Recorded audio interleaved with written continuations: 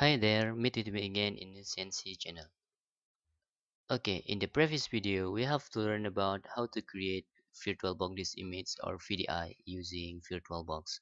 And in this tutorial, I want to show how to make operating system using the existing VDI. So, uh, I want to open my VirtualBox.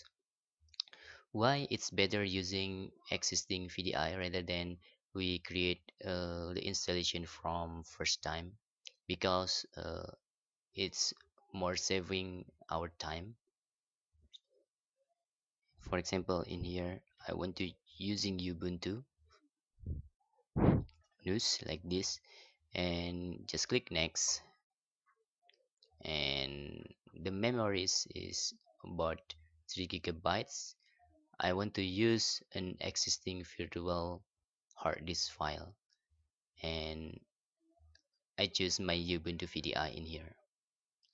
You can download the VDI in the internet, or if you copy from another location in your drive, so you can do this.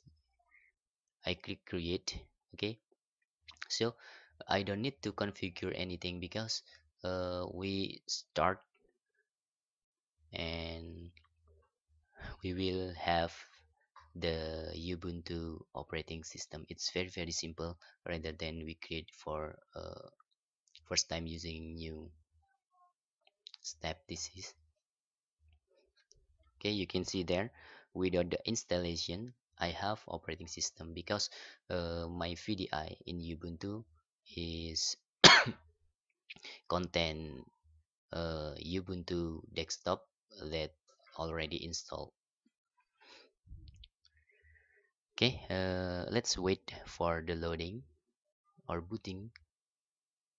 Okay, you can see there we success to running the existing VDI, so we can just log in and voila, we have the Ubuntu operating system. Okay, okay, I hope this tutorial is help for you, and if you have any question you can put your comment into my channel or below this video.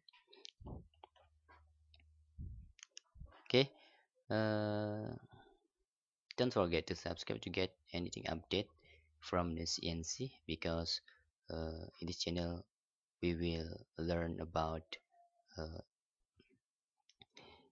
anything in technology. Okay, goodbye. Thanks for watching. Bye bye.